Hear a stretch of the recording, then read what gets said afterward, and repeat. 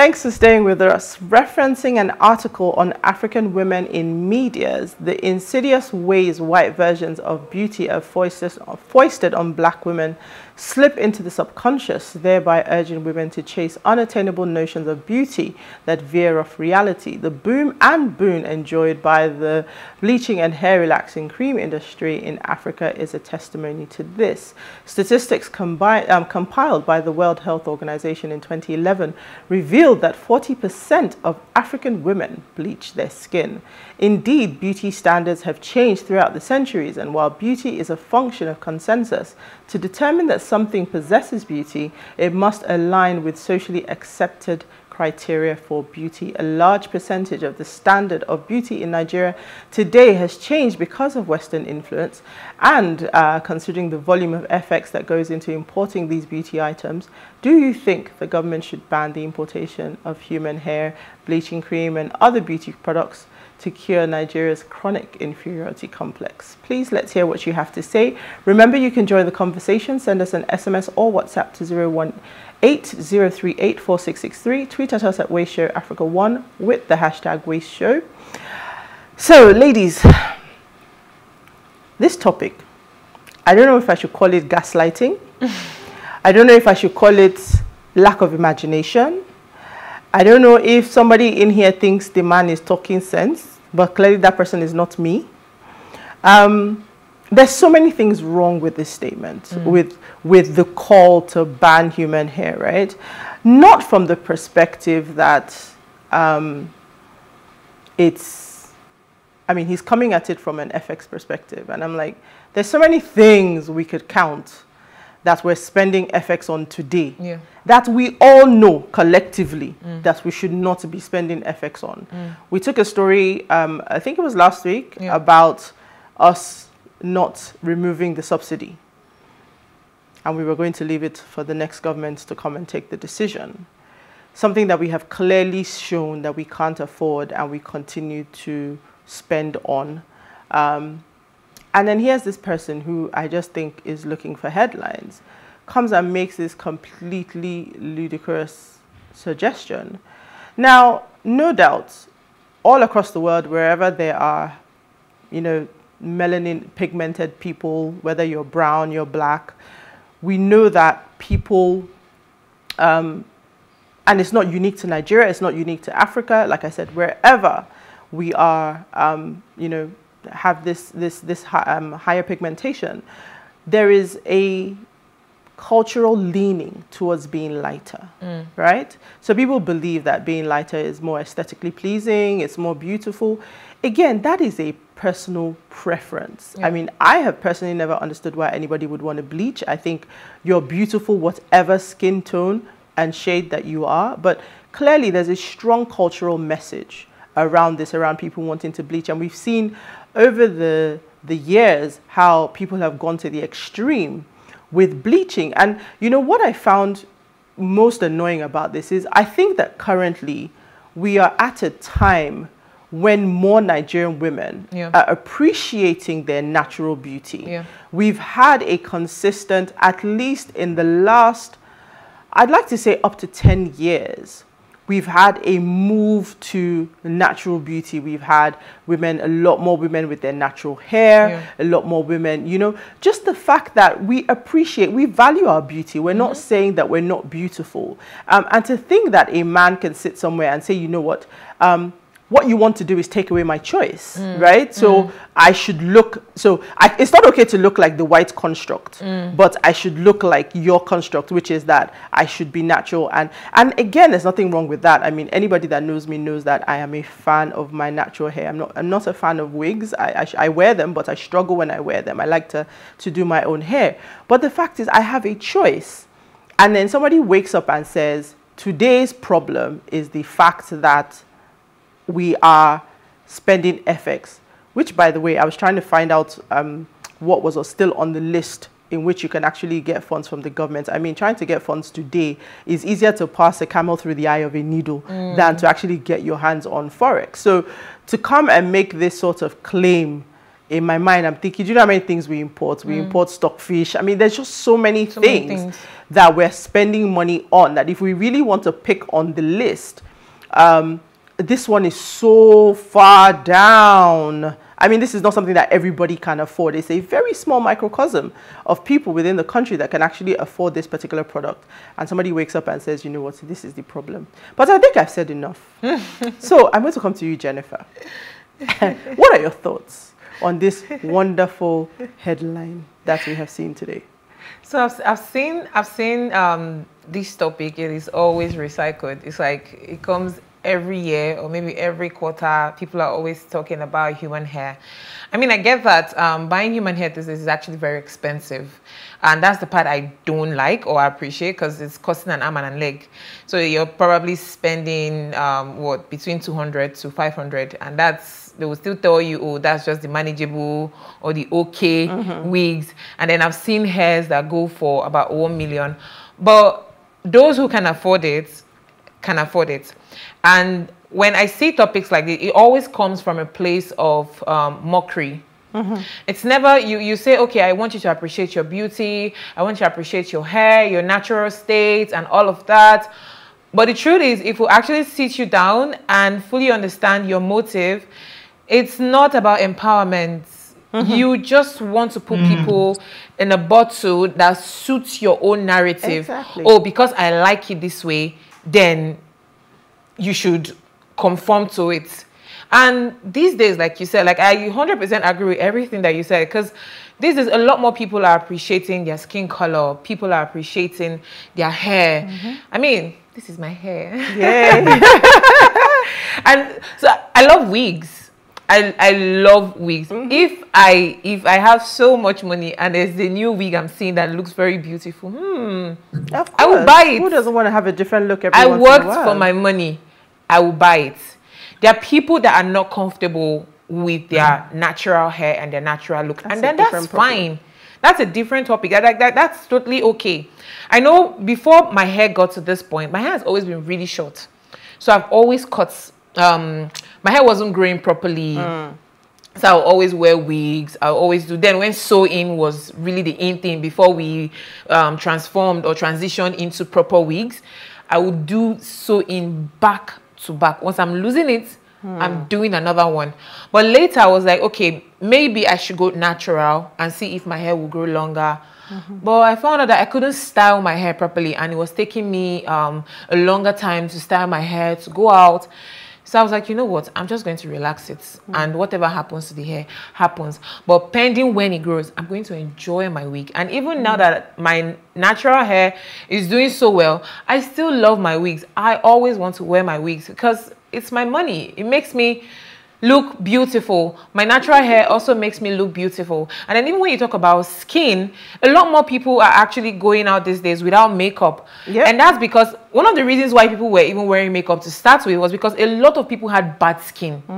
So now there's been a lot of education on how to take care of your skin, on how to have healthy skin and move from acne prone or where you have a lot of pimples on your face to a smooth skin. And it's a journey. People go years, 2 years, 3 years to achieve all of these, and then you come out to just belittle it and just make it seem like it's a small feat. But then that's for you. So for those people who appreciate themselves, I don't think anyone should dictate what you should wear on your head. If you want to wear a wig that costs you 2 million and you can afford it, please go right ahead and do it and enjoy it and have fun while you're doing it. So Norma, I want to come to you because I think amongst the four of us, you're the experts on this table around how people comport themselves, how they present themselves. And I just want to talk about, so yes, we must agree that the concept or the consensus around beauty is constantly evolving, just like culture. So, you know, like Jennifer just said, at one point it was sew-ins, now it's wigs. We don't know what it will be tomorrow. But in the same guise, right, we're looking at people who have healthy skin goals, who have, I mean, we're much more aware about how healthy hair should be, and making sure that whatever you have underneath your wig or whatever is as healthy as the hair that you are, you know, putting on your head. So for you, do you agree with this concept that us having these options means that we have an inferiority complex. I totally agree with you, Uti, that the narrative is changing in the times that we're in. In fact, with the new generation, you don't even know what to expect. They're the ones taking ownership of everything. They don't have to. It's cleaner looks that people are going for now, more natural looks. And for you to come and make a blanket statement, I think Reno continues to come up with ingenious ways to continue to be in the spotlight when it comes to social media. So while he might have some points about the fact that we spend a lot of money towards the purchase of these wigs and all, I totally agree with Jennifer and even some comments that you made earlier that people still have a choice. And I don't think that this is something that is unique to Africa alone or to Nigeria. We have people in Asia who are trying to be lighter every single day. In fact, if you check history or if you check records, you find out that Asian women are spending more and more on being able to lighten their skin. So it's not unique to the African context. And I agree with Jennifer saying that you because you want to teach them self-image, all of that. But I don't think that the motives that Reno is coming with are actually genuine. Because if they were genuine, then you would not be ordering the federal government to do one thing or the other. You would come from a place of suggestion that there's a problem. There's a problem in the country where people are paying more attention to this and that, and you think that it's drawing attention to the wrong things that we should learn to appreciate. So the focus should not have been on banning. The focus should have been on teaching people to appreciate themselves, coming up with campaigns that continue to help people make informed decisions and not you imposing your ideology of what beauty is in the lives of citizens. They have a right to decide what beauty means to them. And beauty means different things to different people. For some people, they would love to have their natural hair. But like Jennifer, they have struggled with hair issues and they cannot have it. I tried to go natural several years ago. Unfortunately, it wasn't working for me. And then I had to relax my hair. But I don't do it. I'm one of the lucky ones that has the type of hair that when you relax, you can stay up to 6 months before you put in relaxer again. But it's not everyone that is fortunate to have such texture of hair. And then when you want to focus on that, are those really the only issues that we have to deal with in Nigeria? Who are the people that are purchasing these wigs? A lot of people who are purchasing the wigs are not that either middle income earners who would actually save to buy these wigs. I can imagine how many times or installments that Jenny had to do to be able to obtain a new style of wig or the other if it's the human hair type.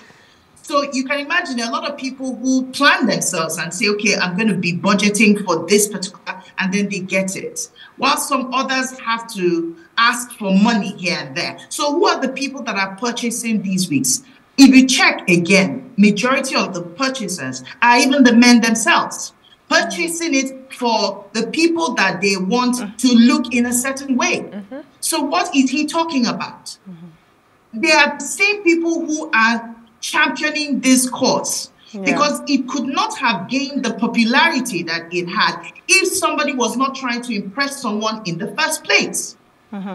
So I think that these are just misplaced politics that he's trying to because there are more critical issues that we need to take into cognizance, like you had mentioned earlier, Uti. And then I also don't want to take away, because it's very easy for us to focus on oh, the fact that human hair is expensive and this and that is happening, and a lot of people are trying to change their image to be something else, and to forget that there are benefits to different things. There are people who have genuine medical situations that wigs have actually helped. People that have alopecia and things like that. Yeah. There are people who suffer cancer. There are people who suffer alopecia and things like that. And these things have actually helped them to recreate or to help them to restore their sense of self-image. Yeah. So even though he's trying to preach that, we should, it's because of lack of self-image, it's not. That's a blanket statement. Yeah. And I don't think that he did some level of research to come up with these accusations that he's come up with. So it's just cheap talk, if you ask me. And I need him to, really tone a lot of these things down, because it's getting very ridiculous. So I think we'll take a quick break. And when we come back, Issy will come to you. Please stay with us.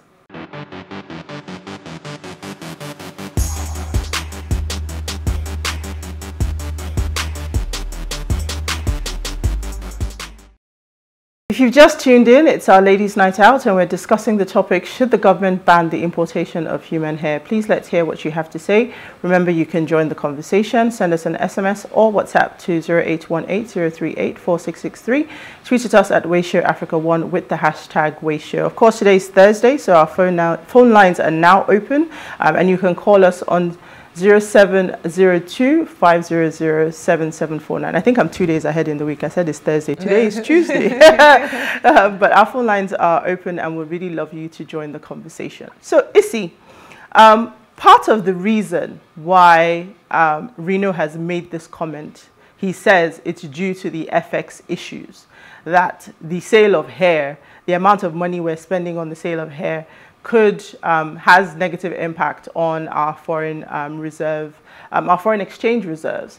Now, when we think about, like I said earlier, what we're spending our FX on as a nation, right, and how countries typically make money or earn FX, you're either doing it by export, you're doing it by foreign direct investment. There's so many things that need to be done or can be done to improve our current situation in terms of FX. And I mean, it's unimaginative, ideas like this that really keep us where we are, because people are not being creative about the ways in which we can earn money. What are your thoughts around his view that this is killing our FX reserves?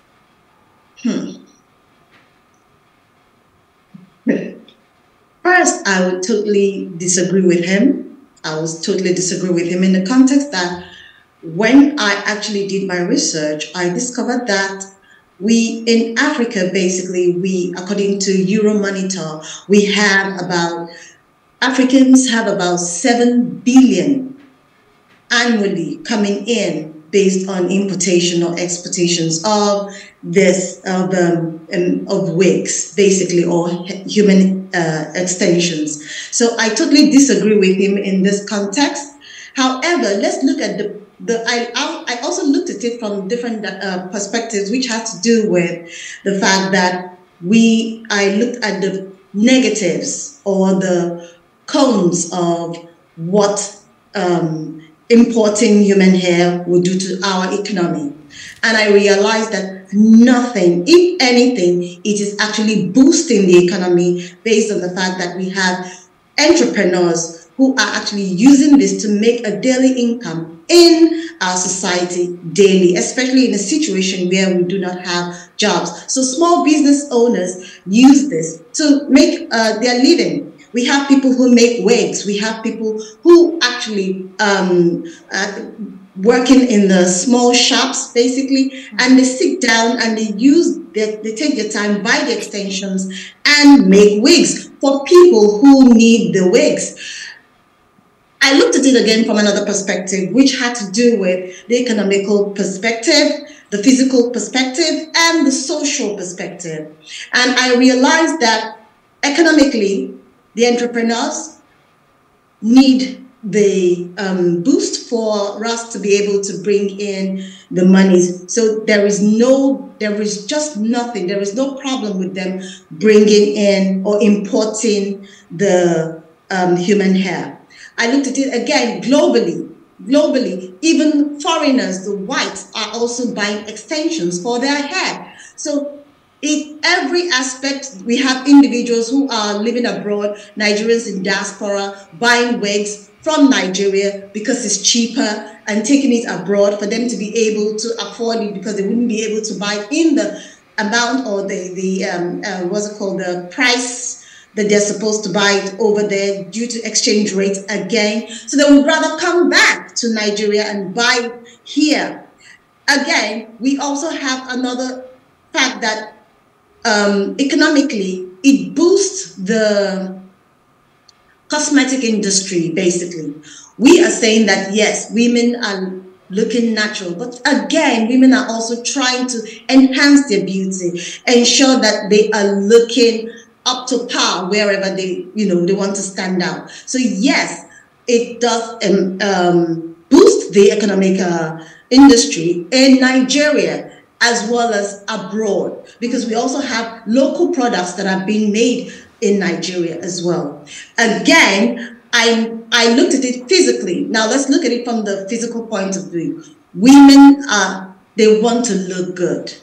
According to a lady called Michaela, who had an interview in CNN, she said that the black women love to look good, especially during the COVID. They want their hair to be nice, neat, and at all times. So they wouldn't mind to go the extra mile. Some people have the opinion that the blacks did somewhere in between decided to, change their identity, that they do not want to own who they are by not looking natural, being black, or as keeping the melanin there. But again, the women are actually stepping out of their comfort zone to enhance their look. And this is also boosting their confidence, whether we like it or not. The other day we talked about BBL, that's body enhancement and stuff like that. Again, is all part of it. So if we're looking at it from the perspective of women who want to fix their hair socially or physically, they want to, we have harsher conditions, especially during the Harmattan, where women tend to cover their hair because the weather is harsher on their hair. So they take those wigs to cover their hair. Issy, I'm just going to interrupt you there. We have a call. We have Loma from Abia. Okay. Good evening, Loma. Thanks for calling in. Good evening.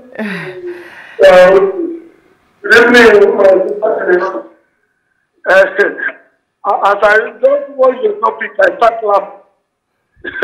I don't think the government should panic.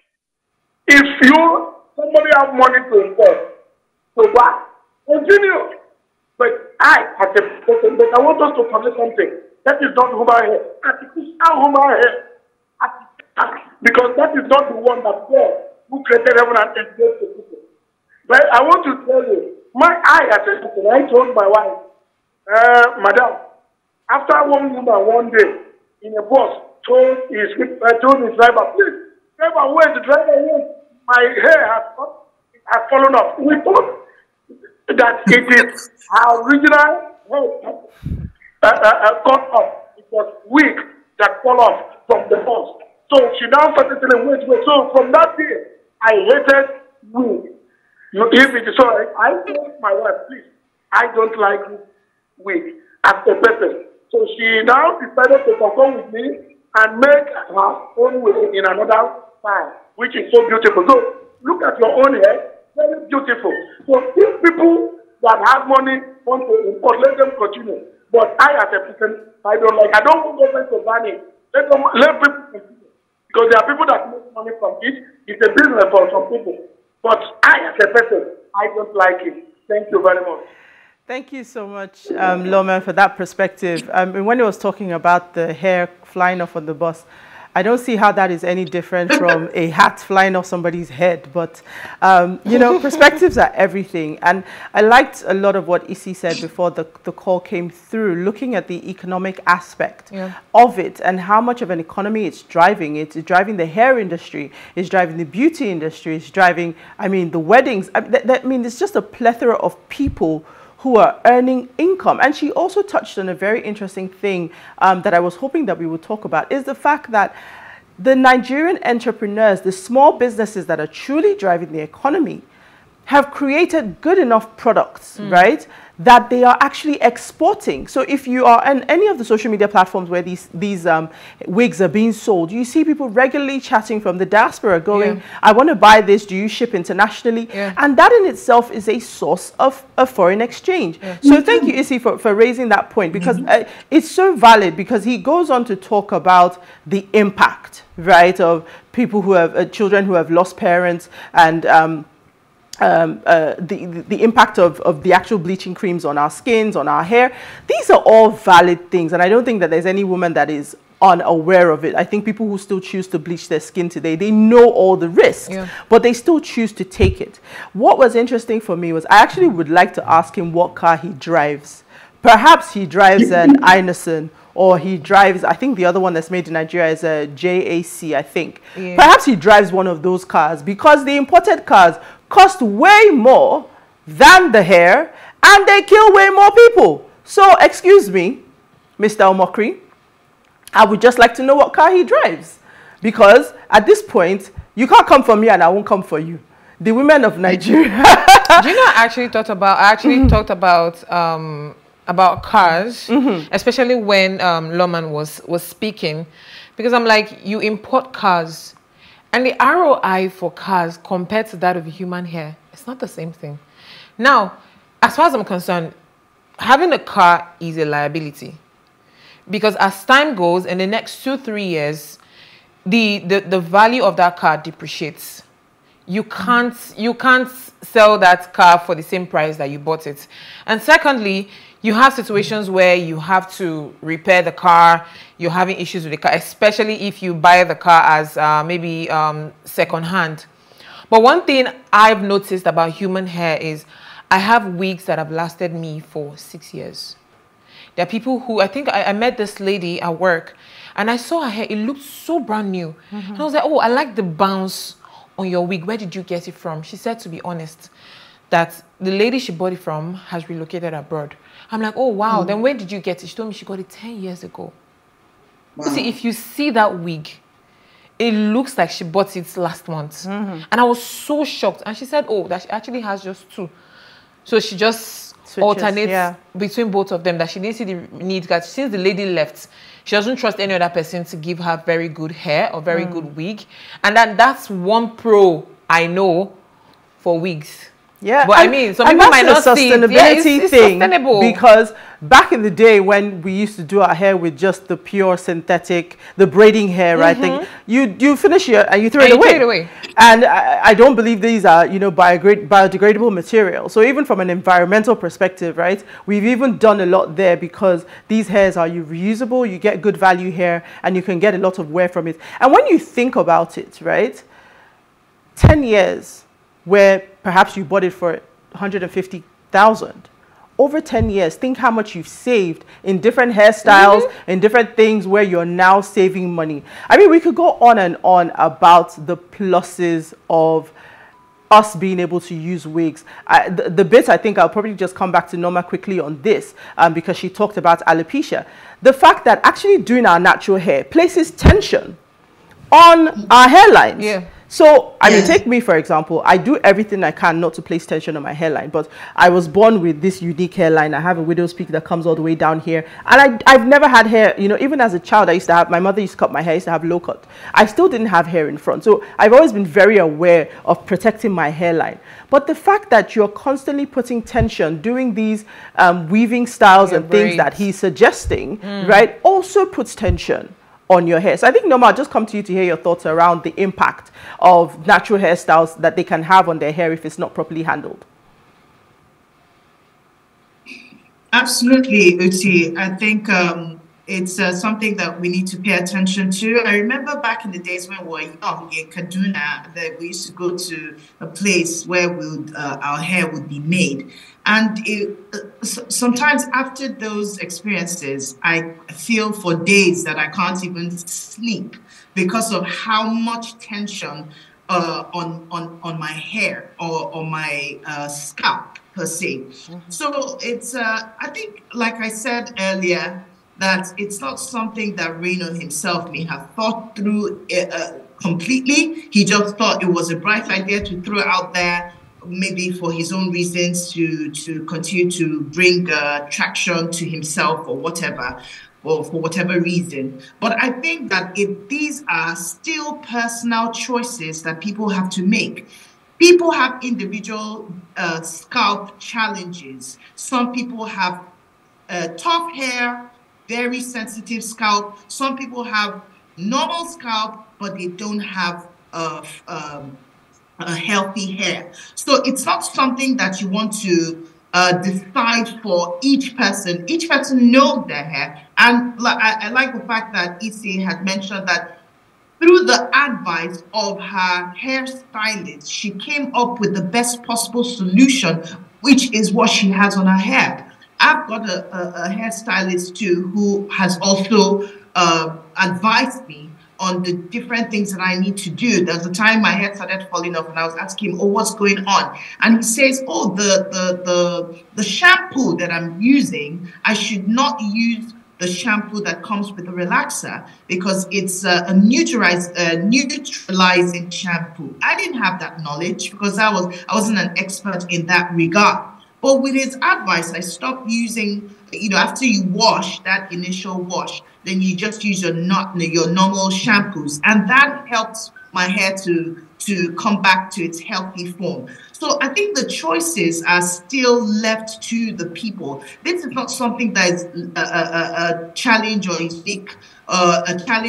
unique to Nigeria or Africa alone. This is a global issue. People have issues and challenges with their hair and are constantly making decisions in that regard. No amount of ban or no amount of a stop can stop people from actually making decisions for their hair. If you put a ban, they're going to find a way around it. I think it's something that we need to be more intentional with our focus. Okay, how can we use this to channel in the right direction? Or if we feel that this is affecting people's self-esteem, then why not we come up with campaigns that continue to remind people of to choose very, very intelligently make their own choices for what beauty means to them. These are how companies come up with different campaigns if they want to sell a narrative or something. Yes, I know that the Western influence has been there over the years, but I want to say, like Uti had mentioned, that people are proudly, the new generation, they are proudly taking ownership of the choices that they're making in terms of sustainability. They are the ones asking questions. If you give them creams and hair textures, they're asking you, what's the process? They're asking questions that normally you would not have asked before now. So people are becoming more conscious of their choices and they are making it more decisively. So I just believe that this is something that it's not for the government to decide for the citizens. It's something that the citizens themselves will decide how they want to carry themselves, what their vision of self-image is. Yeah, I think you're absolutely spot on, Norma.